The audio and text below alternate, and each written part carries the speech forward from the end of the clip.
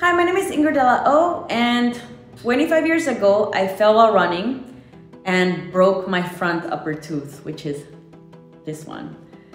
This was done in Mexico. I was about 9 years old at the time, and my mother took me to a dentist. And from that day, I had several procedures done to try to fix my tooth so I could live a normal life.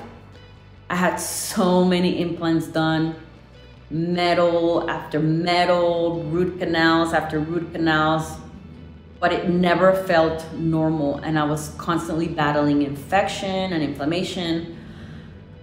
I had severe gut issues that started around the time I had broken my tooth, and I suspected that over the years, the deterioration of my health had something to do with my tooth. I knew that fixing my tooth was going to make a bigger difference, because I believed that that was the root cause. But the thought of going back to archaic ways of dentistry was really off-putting.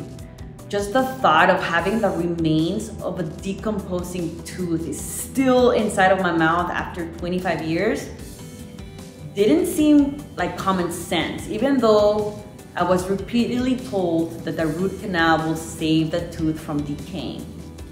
Now, this is when I became aware of biological or holistic dentistry and the work of Dr. Blodgett.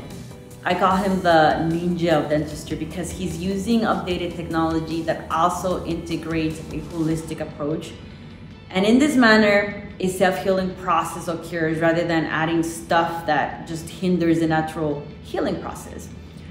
And after the remains of my 25-year-old dead tooth were removed, it was taken to a DNA lab for processing, and oh boy, the results were mind-blowing and pretty sad.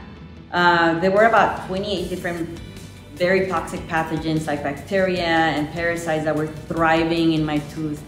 And just learning how each of these pathogens really affect the gut is something that needs to be looked into more, because no human should ever have to go through this, because this is really painful